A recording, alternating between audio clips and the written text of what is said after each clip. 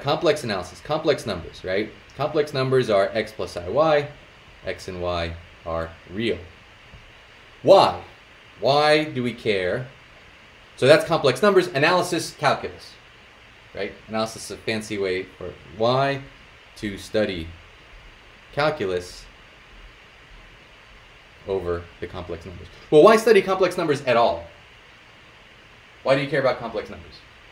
How did they, what problems do they solve for you?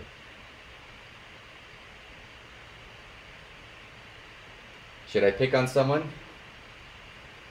We got to get used to people talking. Hannah, you were trying to say something? I don't know polynomials, solutions. Yeah. What kind of polynomials? They're algebraically complete. They are algebraically complete. People started studying complex numbers long before they understood any of those things. They were studying polynomials. And so what do you need? What do you need complex numbers in order to be able to solve?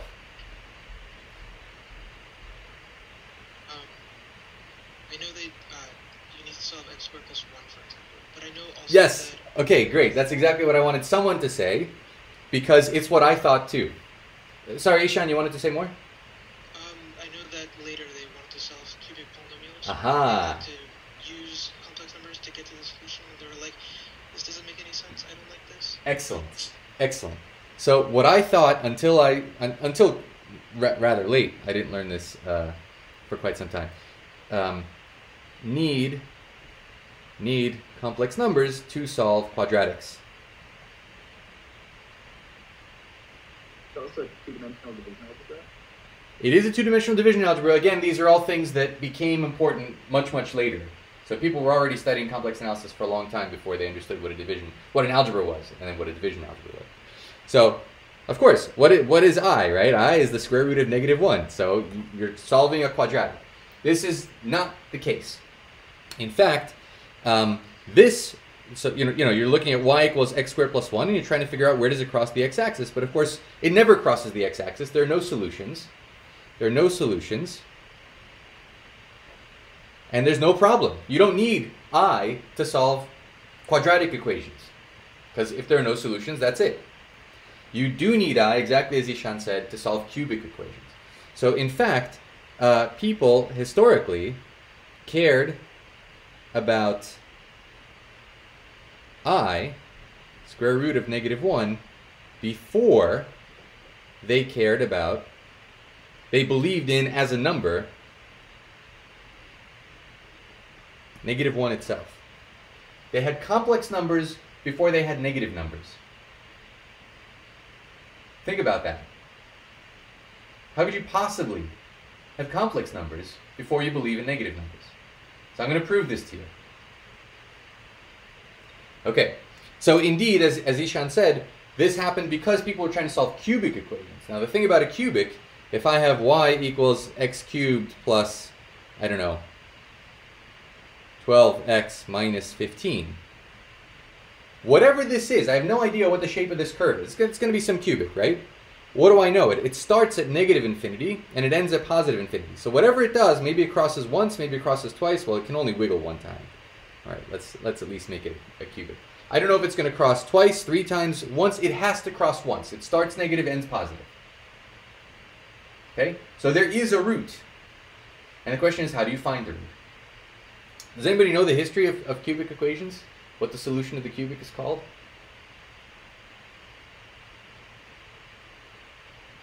It's okay if you don't. There's absolutely no shame in saying, oh, don't know. Tell me. I mean, I'm familiar with someone by the name of Cardano. Yes, very sure good. Very good. Do you know the story of Cardano's cubic? I don't think I'm going to waste our time. I vaguely remember it has to do with someone solved it, then someone else learned how to solve it from them, but promised not to write down how to solve it.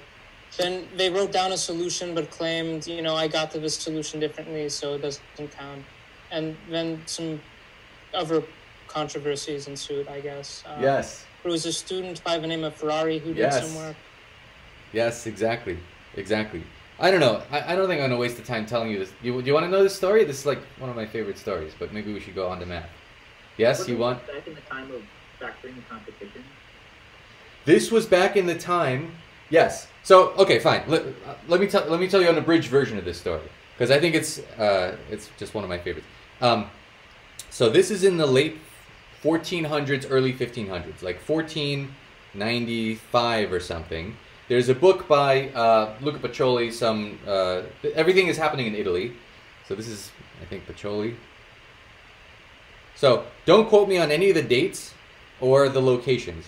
But he says, he writes a textbook, which is a compendium of all the known mathematics before that time.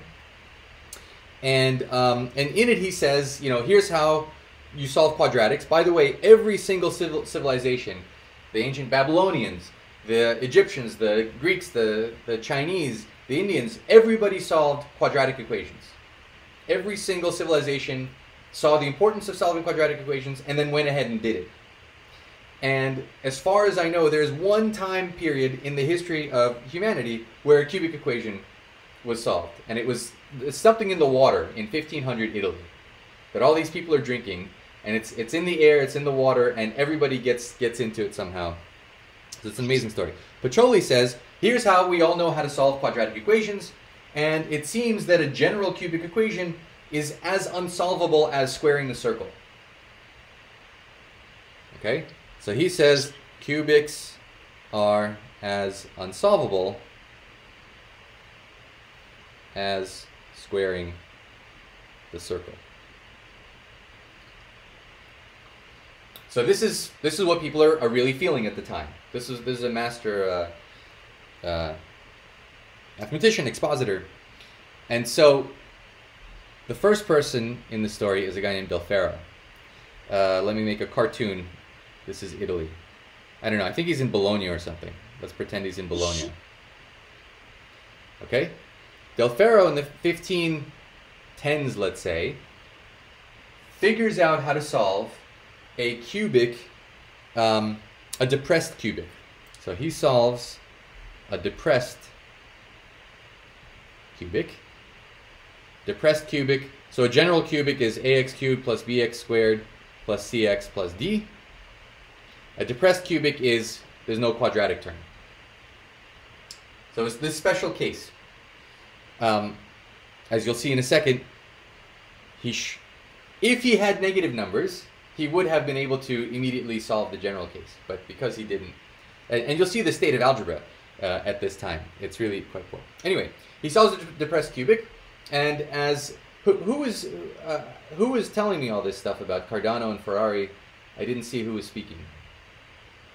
Oh, it was me. Ozan. Ozan. Okay, great. Sorry, I don't know how to. For some reason, I can't find the turn the visual on thing, so I can't make myself appear on. It's on the bottom left, at least on my screen. I only see the mute button. Weird. All right. Well, we'll figure it out. Right, Ozan. Do you have a camera? Sorry. Yes, my computer has a camera up top. Previously, I've been able to. For some reason, this time it's not available. It's not showing up. Weird. All right. No worries. So, where were we? Right. As Ozan mentioned, when at this time you would think you made a new scientific discovery, right? What do you do today when you make a new scientific discovery? You write a paper, you post it on arXiv, you send it to a journal, right? You're trying to tell the world about this discovery that you made. It's not called the Del Ferro cubic. At the time, this is, Renaissance Italy, the way a mathematician had a job was there was some rich person and they were in that person's court, right? There's a prince who's paying me to be the court jester, and they have someone doing astrology and someone doing medicine, and they have a mathematician that they keep around to help them with calculating various things. And in the meantime, they let that mathematician mathematicians can't help but do research and try to solve new problems. And the way that you got such a position is you challenged the person who currently has that position to a duel in front of everybody around. And so you would come into town and you would say, hey, Kontorovich, I want your job. I'm going to challenge you, and here are 20 of my problems, and I would give you 20 of my best problems, and a week later we would see who could solve more of each other's problems, and the popular opinion, you know, sort of vote by boos and ahs in the town center would determine who has the job. So why isn't Del Ferro telling anyone his solution to the depressed cubic? He wants to keep his job. He wants tenure. That's the Renaissance version of tenure. If you know that if you have this depressed cubic in your back pocket and someone comes at you with like some really hard problems, you're not sure what you're going to do, you're going to sprinkle in a couple of depressed cubics into your solution set, knowing that no one can solve it. Not only can no one solve it, everyone thinks it's unsolvable. Okay, so this is job security in 1500 Italy. So he doesn't tell anyone. On his deathbed, let's say that's 1520, maybe 50, I forget what it is, 1518. Let's say 1520s he dies, and on his deathbed he tells his last student, Antonio Fior, he tells Fior, he's not going to take this to his grave. He tells Fior, here's how you solve a depressed cubic. What does Fior do with this, armed with this sort of nuclear warhead? What's a young, you give an 18-year-old a big, you know, weapon. Well, I guess he tells someone. He doesn't tell someone. He goes and starts attacking all the most famous popular mathematicians and taking their jobs. He shows up, you know, Fior shows up at my office and says, I challenge you to a duel. I say, all right. I send you some geometry problems, some trigonometry, some analysis, you know, all the things. I guess they're not really doing analysis yet. All of the things that I think are difficult mathematics of the day. Fior can't solve any of them, but he sends me 20 depressed cubics, and I can't solve any of them. So I'm humiliated, and my patron says, yeah, I want Fior, I don't want you. Let's say he can solve one of my problems, and I can't solve any of his, right? So he starts assaulting people with the depressed cubic, goes on the attack, and is quite successful until he attacks someone named Niccolo Tartaglia. That's not really his name. Tartaglia means a stammerer. He was like stabbed in the sword. You know, this is a time of great violence and whatnot. So there was some, I don't know, French soldier or something that stabbed him in the face as a kid, and he had this big scar, and he stuttered when he spoke. And anyway, so so he attacks Tartaglia. Tartaglia is extremely well-renowned mathematician. He gave one of the first serious Latin transcriptions of Euclid's Elements, which had only been transcribed. It carried over in the Arabic from the Greek. It had been taken from the Greeks to Baghdad, which was the capital of mathematics for some 800 years or so, and Tartaglia, anyway, he's a famous guy. He's doing a lot of great things. Fior challenges him, and as usual, Tartaglia gives him all his best problems from geometry, from algebra, whatever. Fior sends him 20 depressed cubics. And Tartaglia is extremely bright, and he has the following epiphany. If Fior is giving me 20 depressed cubics, then maybe a depressed cubic is solvable. Unlike what everyone else thinks, that it's not solvable. So it's a huge weight lifted off of your shoulders when you think that something is unsolvable. When someone says, no, it's solvable, and you go, oh, well, then why can't I figure it out? Okay, so that's psychology. You must play these psychological games with yourself. When you're solving problems, anytime you see a problem, it is solvable if it's been given to you. I mean, I'm talking about homework, I'm not talking about research. A homework problem is solvable. So that is a weapon that you should use against the problem. The fact that it has a solution is a very powerful piece of information, because there are lots of problems that the reason I have a job is because there are lots of problems we don't know how to solve. So Tartaglia figures out how to solve, figures out how to solve, well, let's say rediscovers how to solve cubics. Okay, so he shows up the next day. Here, Fior, here's your 20 solutions. Here's the solutions to your 20 depressed cubics. I got them all. Fior is humiliated, never heard from again. He's gone. But of course, all these things are taking place publicly. That's the whole point of these duels, mathematical duels. They happen publicly. And so people know that Tartaglia was given 20 cubics and he managed to solve them all. Maybe he knows how to solve it. Maybe a solution exists. So the clock is really ticking. And Cardano, was a doctor and kind of a polymath. He wasn't under anyone's patronage. And he comes to Tartaglia. This is now let's call it 1530s. Again, none of these dates are really right. So let's give Tartaglia a location. I think he's in Venice or something. Is that right? I don't know. Whatever. That's not important. Cardano shows up at Tartaglia's institution and says, "You know how to solve the depressed cubic. Please tell me how to solve the depressed cubic, and I'm writing a compendium, an update to Pacioli's compendium, and I will give you full credit, and I will say I learned this from Tartaglia, and it'll be Tartaglia's cubic, and so on." And Tartaglia says, "No, you think I'm a fool. It's not the person whose name is in the footnote that it's named after. It's the person whose name is on the page. I'm writing my own book. When I'm good and ready, I'll give it to you." And Cardano keeps begging, begging, begging. Eventually, he invites. Cardano is in. God. All right, give me another city in Italy just to have a location. It's not Rome. Let's pretend it's Rome, and that's not where Rome is anyway. I just want some name to write there. So Cardano invites Tartaglia, wines him, dines him. Eventually, Tartaglia says, "All right, as a Christian, this is an important thing. You will swear a solemn oath to God that you will never reveal the solution of the depressed cubic to anyone, and then I will tell you."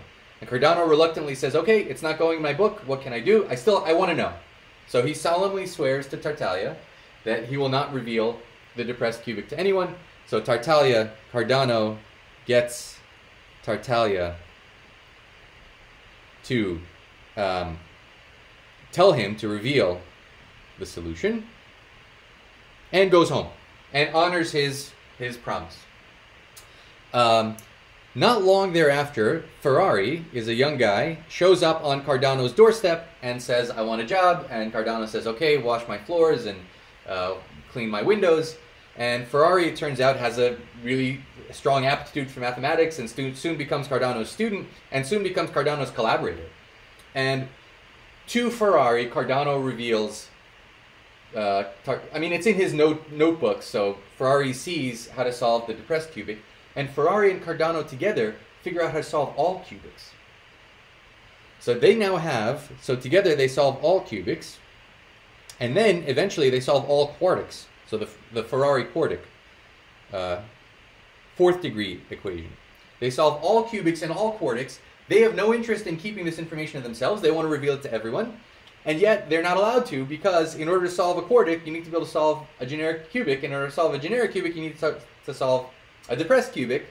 And the solution to the depressed cubic belongs by this oath to Tartaglia. Okay? Now, as mathematicians often do, they went on a trip. And they went on a trip to Bologna. And when they got there, they said, "Oh, here's our library. Would you like to have a look?" And they say, "Yes, please. We'd love to look around."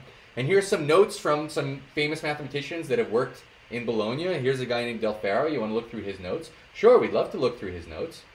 They open up Del Ferro's notes. They start leafing through. And lo and behold, what has been sitting there for 30 years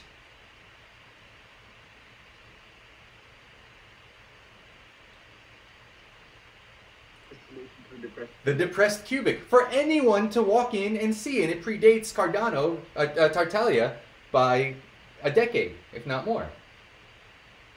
So anyone can walk into the Bologna library if they know what they're looking at. It's very, these things are written kind of cryptically.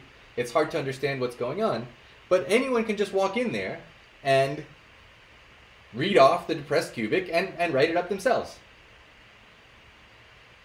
So what do? You're Cardano, you're in Bologna, you're sitting on the solution to all cubics and all quartics. You're happy to reveal this to everyone. Publishes it, I guess. Take everyone's jobs. No, they're not. Fior was a particularly assholish individual in this story. So here is the Ars Magna, the Great Art, by Cardano, 1545. And for the first 10 chapters, he's solving the linear equation and the quadratic equation. And here he is describing what to do with a cubic equation. Scipio del Ferro solved the cubic and told the solution to Antonio Fior, who challenged Niccolo Tartaglia to a duel and gave him the opportunity to rediscover the solution for himself. Tartaglia explained to me how to do it, and then with Ferrari we learned how to do the cubic and the quartic. He writes all this entire story out. I don't know how your Latin is. Mine's non-existent. But I'm told that's what you see right here in chapter, what is that, 11 of Ars Magna. And he gives the solution and says, yes, I learned it from Tartaglia. Yes, I promised Tartaglia I wouldn't reveal it to anyone, but it wasn't his, it's not his property. So I'm not breaking a solemn oath to God. This is like, serious thing to do. Of course, is Tartaglia satisfied with this? No. So he starts, they exchange a bunch of letters that are getting angrier and angrier. Ferrari is like a hothead getting in the middle of all of this. Eventually, Tartaglia comes to their town, to Cardano and Ferrari, and challenges them to a duel. But of course, it's no match because Ferrari knows how to solve quartics. He absolutely decimates Tartaglia. He's still not satisfied. They almost get into an actual duel to the death. But luckily, Tartaglia escapes. And anyway, so that's the... it's a fun story that not a lot of people know about. But that's how the cubic equation got to be. That's how the cubic equation got to be. So it was because of these, is mathematics invented or discovered? I don't know. But there's a funny time and place where a lot of people were thinking about these things. They had these duels. We should settle. What's that, Hannah? You want to just say it? I was just saying we should bring back duels and settle arguments that way again. I like it. Although, when you're actually in the middle of one, I don't know. Well, you'll have an oral exam, right? You'll have your oral qualifying exam. That'll be maybe the closest to a duel. You have to survive the onslaught of the professors. Yeah. So, what was all of the fuss about? How do you actually solve a cubic? So, and why? The whole point of that story is to argue to you that they knew about complex numbers before they knew about negative numbers. So let me prove to you, first of all, that they don't know about negative numbers. Why don't they have negatives? It's very simple to argue. First, Cardano. So if you actually go through what he solves, and this is, let me show you a page of the actual work that he's doing. This is what it looks like. Okay, so he's got like a cube. Of course, what is a cube? What does x cubed mean? It means a cube, an x by x cube. And he's going to subdivide that cube into a bunch of things, and he's going to arrange these pieces, and he's talking about, what do you do when you have a cube and a number is equal to a quadratic? You see this? Cubi in numero equalum quadratus. Sorry, could I ask a quick question? Please. If they interpreted cubes geometrically, then how did they interpret what a quartic was? That's a great question. My understanding is that it was a biquadratic. So a quartic is a square by a square being multiplied. So they had to leave geometry in order this was really the beginning of leaving geometry. But that's a great question. So why don't they have negatives? Because first he solves x cubed plus a constant is equal to a square. A cube plus a number is a square. Then he solves x cubed is equal to a constant plus a square. And then he solves x cubed plus a square is equal to a constant. And then so he's doing every single possible variation, which we today would recognize as the same thing. And why is he doing it? Because of this plus sign. And because he's literally drawing cubes and saying, how do I add pieces of cubes together? And he's doing this geometrically. So there's no such thing as a negative number. Number is a positive quantity that's being measured. Okay? So, they do not have negative numbers. Let me explain to you why they did have I, or why they were forced to reckon with I. Naturally, in the process of their investigations. So let's solve the cubic equation. Okay. So how do you solve a cubic? You guys know how to solve a cubic? Has anyone seen the solution to a cubic? Okay, so let's do it. Cubic equation, ax cubed plus bx squared plus cx plus d equals 0. Now, if a is equal to 0, then it's not really a cubic. So let's say a is not equal to 0, then we can divide out by a. Equivalently, we can replace a by 1. So that's making the polynomial monic. Make it monic. Okay, so now the a is gone. The next step is to depress it.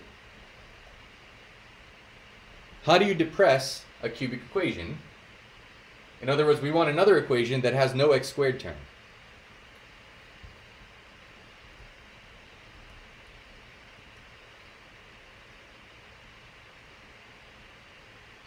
Replace y with, or x minus lambda.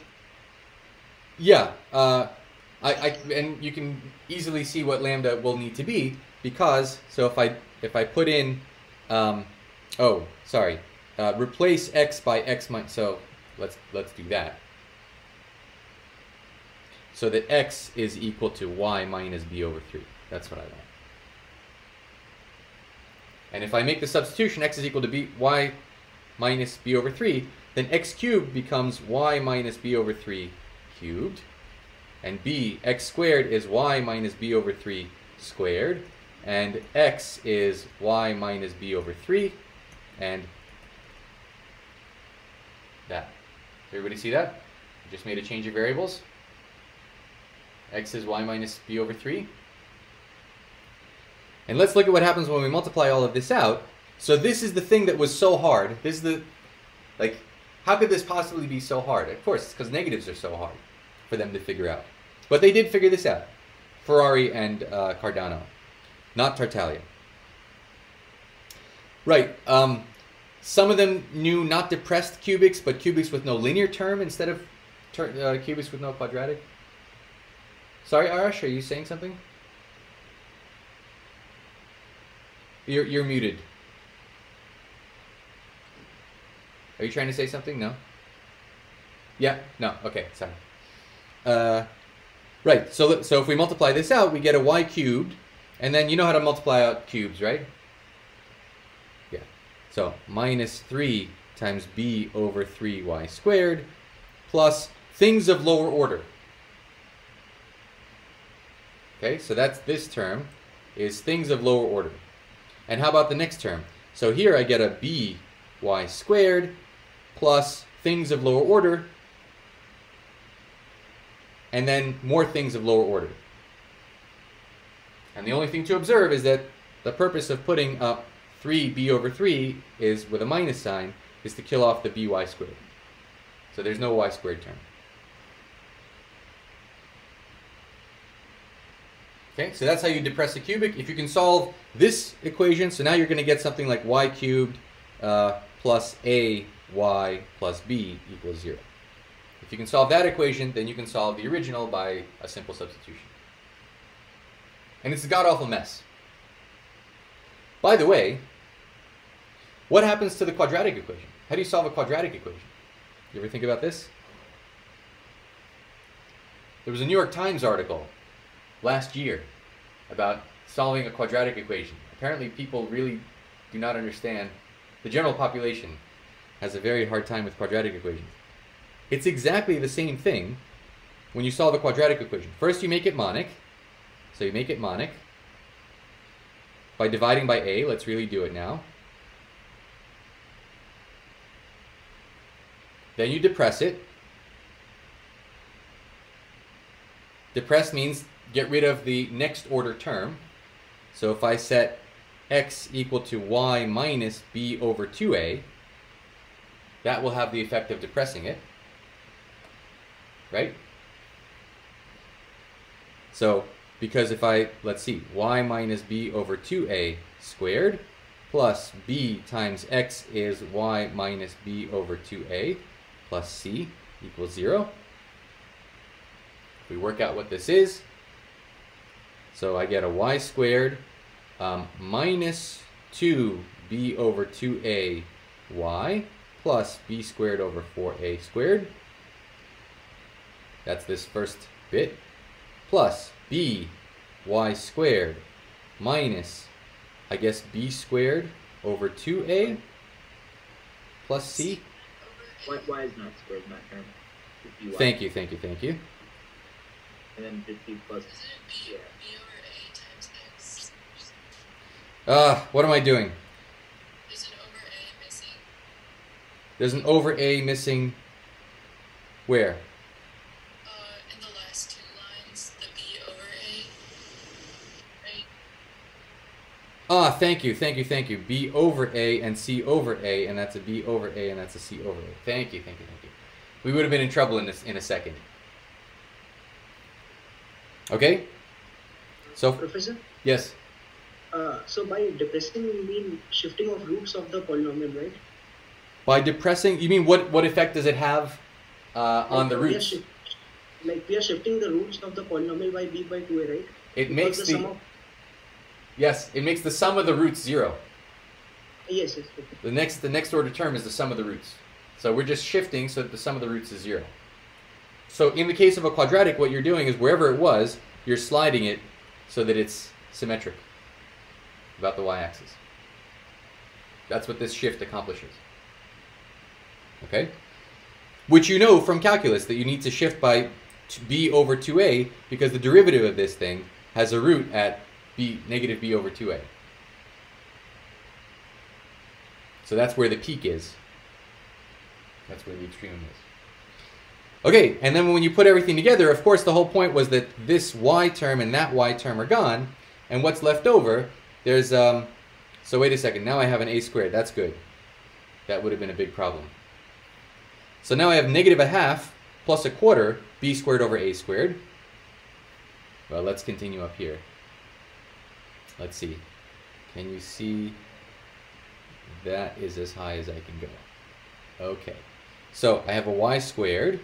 I have a, what is this? Minus a quarter, b squared over a squared, plus c over a, which I can make an ac over a squared, just to put it over a common denominator. In fact, let's make it a 4ac over 4a squared equals 0.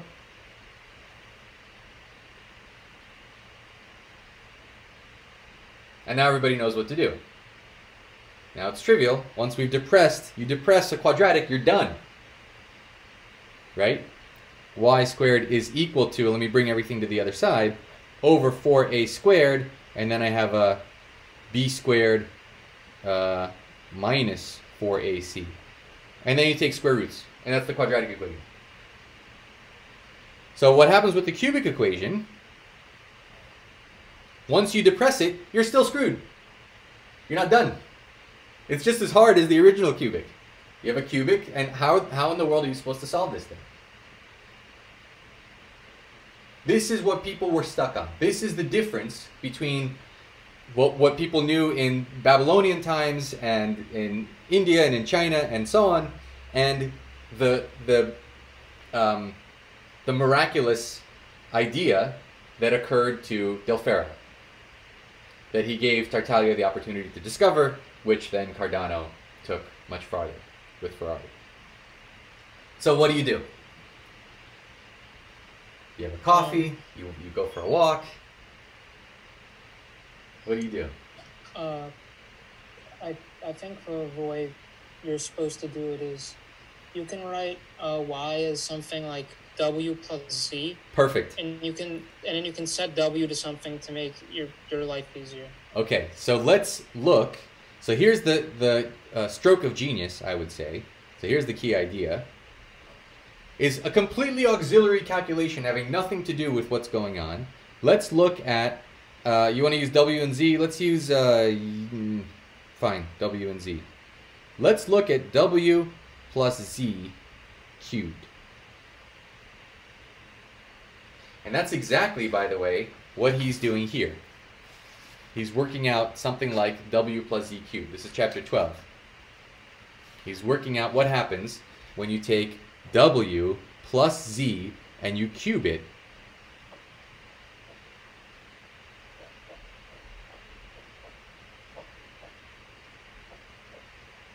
Right? He chops it up into all these pieces and assembles these pieces. Thankfully, today we have algebra, which was nowhere near developed. I mean, you can sort of, if you read this, I'll put this in Sakai so you can really, struggle with it yourself and have a look at what he's doing, how he's chopping up the pieces and what he's adding up, and this is his attempt to draw the picture. Thankfully, today we just go, okay, it's w cubed plus 3w squared z, z plus 3wz squared plus z cubed. We didn't do anything, right? This is a useless calculation. Well, it's algebra, so we should put everything on one side. And let's make a simple observation, kind of a funny observation, that this is 3wz times w plus z.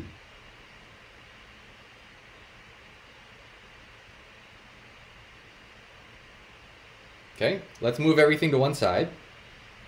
W plus z cubed minus 3wz times w plus z minus z cubed minus w cubed is equal to 0.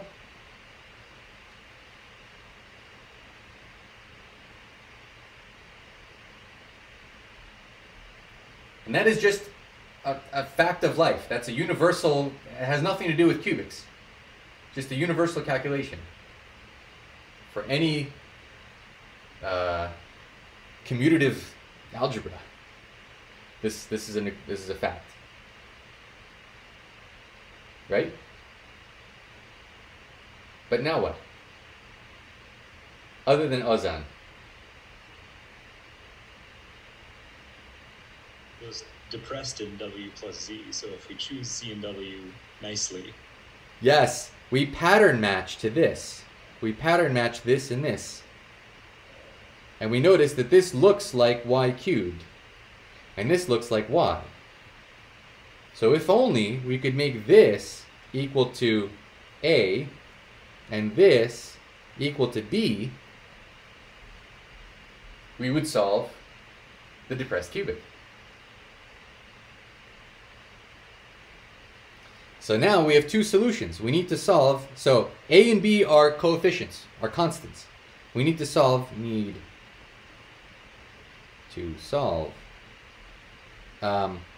a is equal to negative 3wz. Of course, he would never write it like this because there's a negative sign.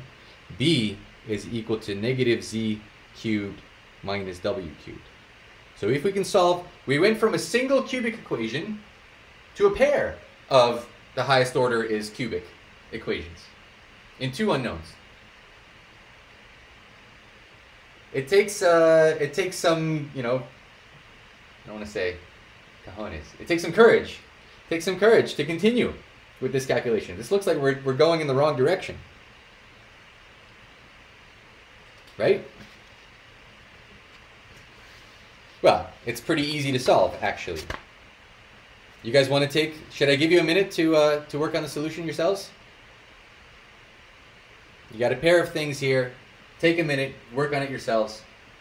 I'll work on it slowly on the side, and we'll see if we get the same answer.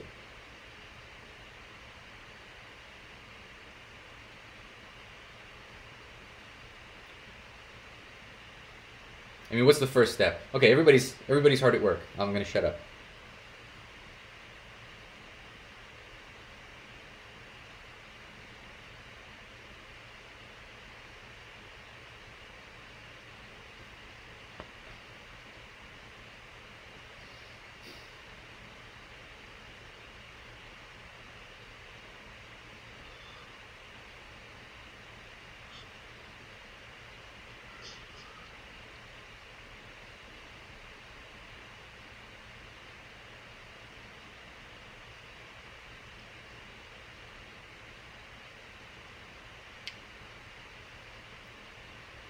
Give me a thumbs up if you're done already.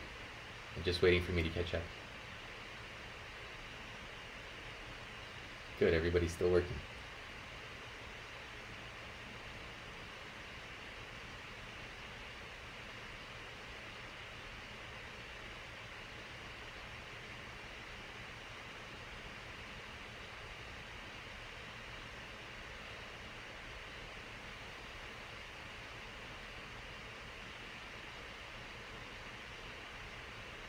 Let me pause for a second here.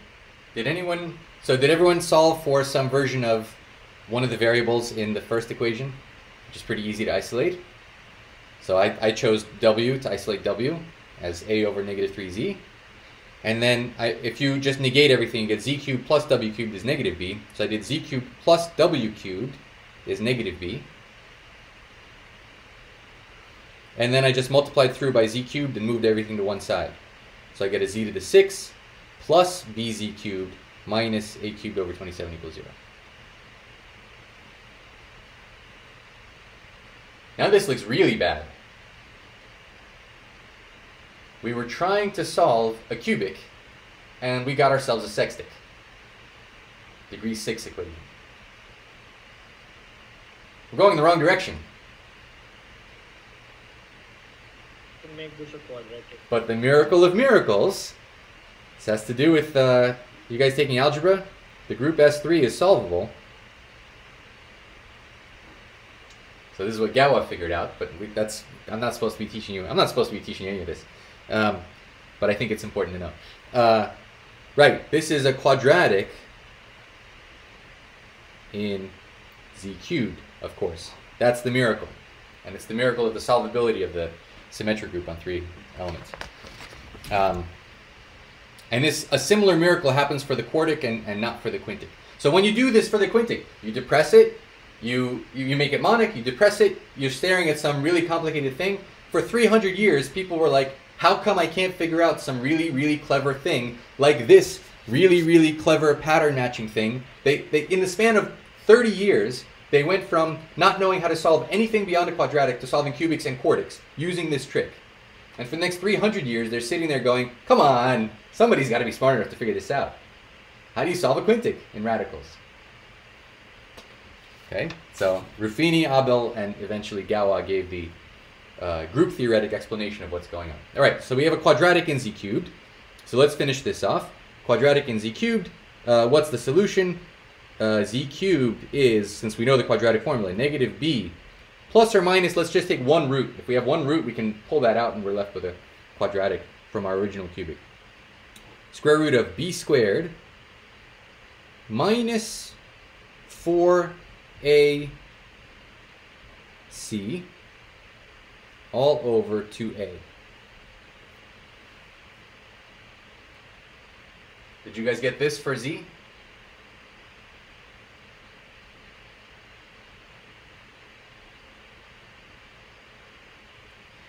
Now remember, let's see. Can I do that? That actually works. Remember, let me rewrite it here. That z cubed plus w cubed is equal to negative b. I mean, that's where this equation came from. Right? Okay, so so we can solve for w cubed as well. W cubed is, if I move this to the other side, so it's negative b minus this, negative b minus this. Is everybody checking my arithmetic? It's very easy to make a mistake here, and then we'll be screwed if this doesn't come out right for what I want to say. So hopefully you guys are getting the same calculation.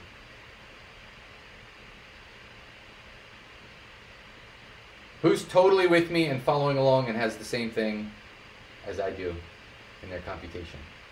Okay, awesome. Is anyone stuck on anything? Is anyone lost on any bit of the algebra? Please, Ishan. I started with the other variable. I'm resolving it again. Okay. Well, you should still get the same. Okay, so what'd you get for the other variable? Let's see if we match.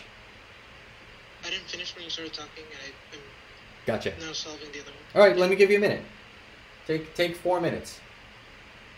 I don't want to rush you. This is an important calculation.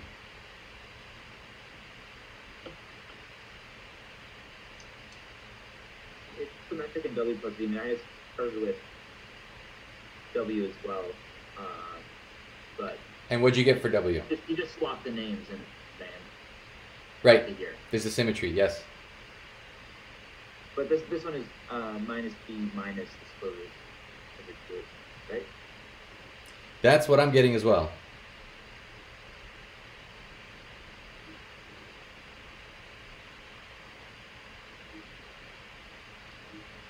Which we can make slightly, well, so what is Z? It's the cube root of this.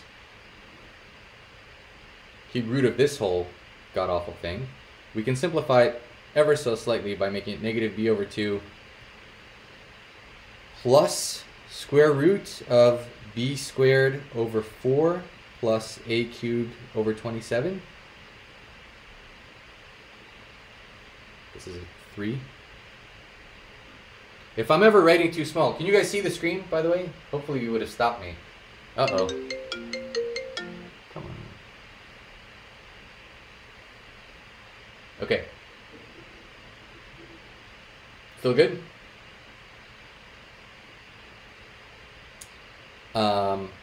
Okay, so everybody has this? Or you still need more time? Nick is still calculating. Take your time. I'm writing it down. You're just writing it down. That's important too. So W is the cube root of negative B over 2 minus square root of B squared over 4 plus A cubed over 27. This, by the way, is called the discriminant of the cubic. B squared over 4 plus A cubed over 27. All right, and that gives us our final equation because what was Y? Y was W plus Z.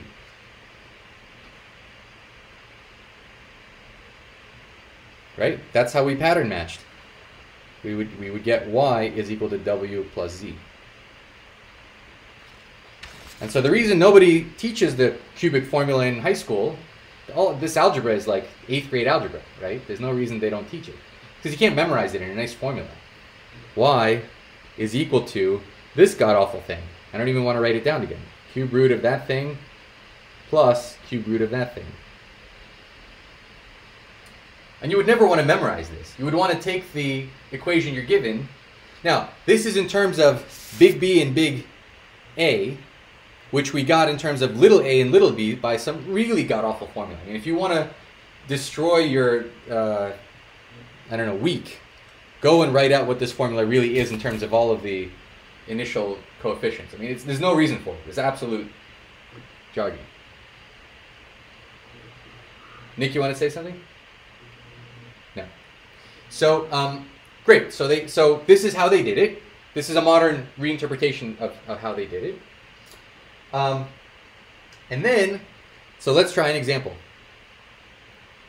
Let's try this on an example. Example.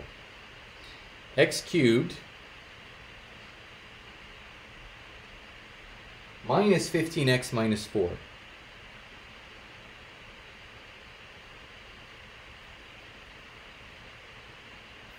Okay, let's solve this by the cubic formula. So this negative 15 is A, negative 4 is B, and what's the discriminant? B squared over 4 plus A cubed over, let's make this A over 3 cubed.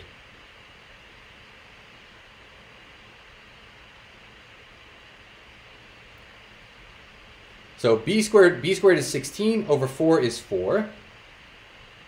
A over 3, A is negative 15. I don't want to cube negative 15, but I have no problem cubing negative 5.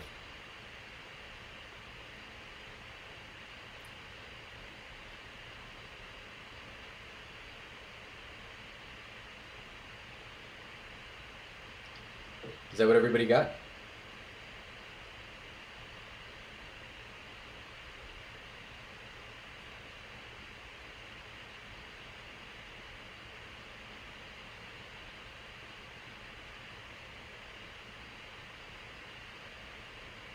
What's the problem? Nick, you're muted. Sorry? Plus minus 11i. Yeah, we have to take the square root of negative 121. And we don't even like negative numbers. And we're going to take the square root of negative numbers. Right? So they said, all right. It's really funny to read these old manuscripts and see how people started dealing with this. So, well, let's write down what the solution is supposed to be. Let's see. Is there any way for me to show you this in this at the same time? I think I can do this. Let's do this. So z would be... That's a little high. There we go. Z would be the cube root of negative b over 2. B was negative 4. So negative b over 2 is 2 plus what we would today write as 11i. And then if you remember that w is the same thing except with a minus. This is plus minus 11i cube root. Sorry, so this is now y or x, whatever our variable was. I'm just plugging it into the cubic formula. This is what they're faced with. And after a whole bunch of poking around, what they realize, so here's the game that they realize. If you take 2 plus I and cube it, what happens if you take 2 plus I and cube it? So 2 cubed is 8, plus 3 times 2 squared times I, minus 3 times 2. The minus is from I squared. And then minus I is I cubed.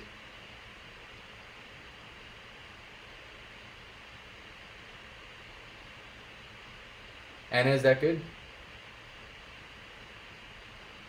Kayla?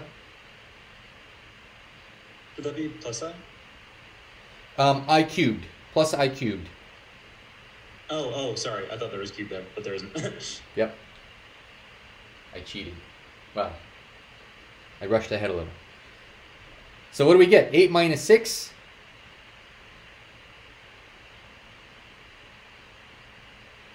And 12 minus 1.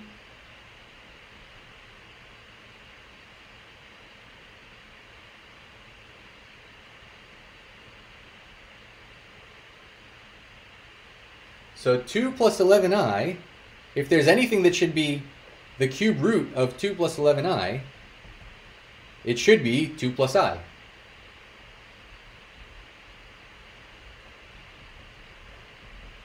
And by a very similar argument, 2 minus I will be the cube root of 2 minus 11i. And when you add these two things together,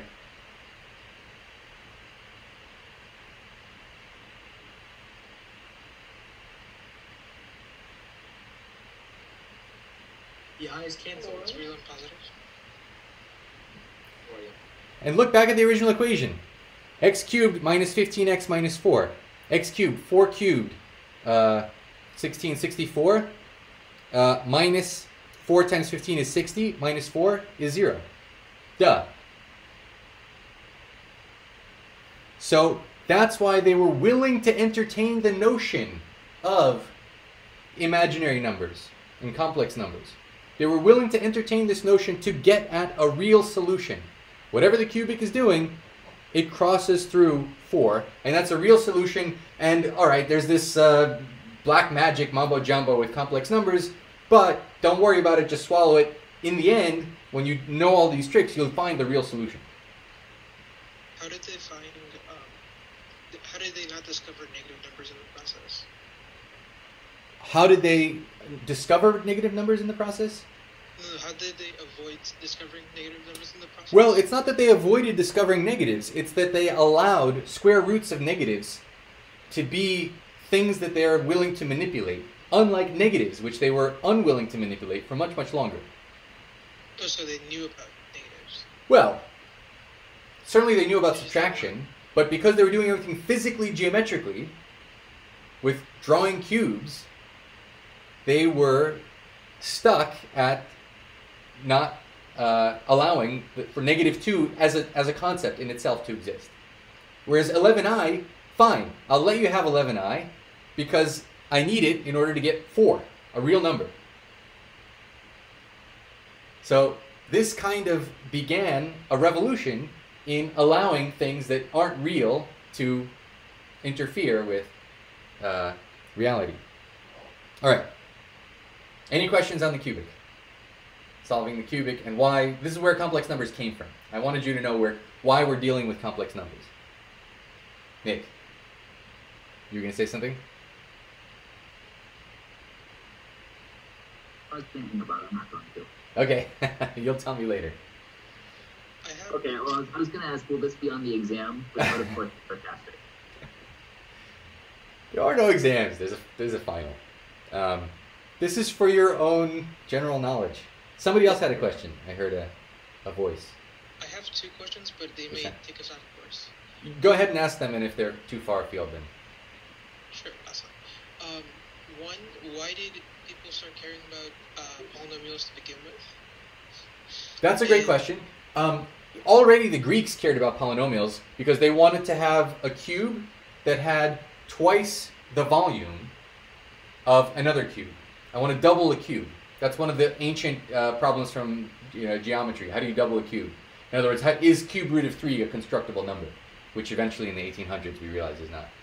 Did that answer your question? And what's your second question? I realized the answer to my second question.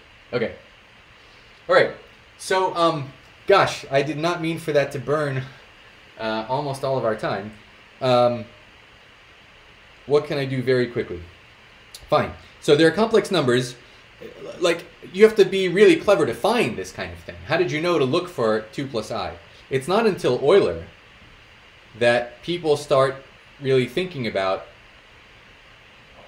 Even Euler, it's not clear historically. I always attributed Euler to the person that thought of complex numbers as living on a plane instead of just some abstraction. But I don't know. I'm not a historian. I'm told people like Vassel and Arrogand, how do you say his name? Argand. This is like late 1700s, early 1800s. And of course, Gauss, and by the time we get to, I mean, the main character that we will be, whose work we will be uncovering is Cauchy. Cauchy was the one that was really starting to study complex numbers on a plane. This was already 300 years after people are dealing with complex numbers to solve algebraic things, that complex numbers get a geometry to them. Okay, so now we have the geometry of complex numbers, and Cauchy starts investigating what it means to differentiate complex valued functions, to study complex valued functions. This is already, we're so used to graphing, and what's a complex valued function from the complexes to I mean, this is R2 to R2. So to see a graph of it, we would need 4 dimensions. We don't have 4 dimensions.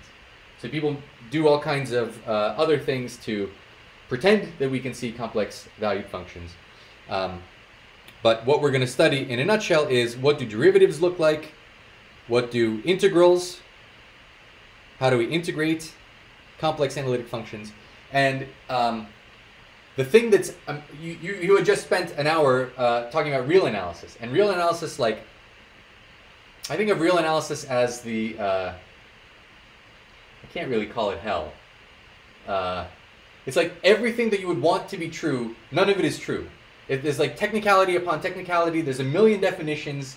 Like, it took hundreds of years for very clever people to figure out the right quote-unquote way to do real analysis, and still there's plenty of argument about that. Complex analysis, there's one definition. What is a complex derivative? And it's the definition you already know. I don't have to tell you the definition because you already know it. It's the same definition as the real definition. It just has so much more meaning packed into it. Once a function is once differentiable and it's complex analytic, it's complex differentiable, then it's infinitely differentiable. Every integral is 0. It's like you want to interchange limits and integrals, go ahead. Limits and series, go ahead.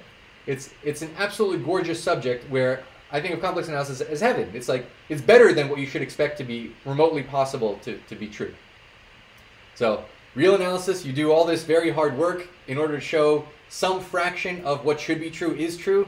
And complex analysis, you do very little work, and it just completely naturally flows. So we're going to study, the 2 for me highlights are the Riemann mapping theorem. We'll study conformal functions, and the prime number theorem, which, so I learned this subject from Eli Stein when he was writing this book.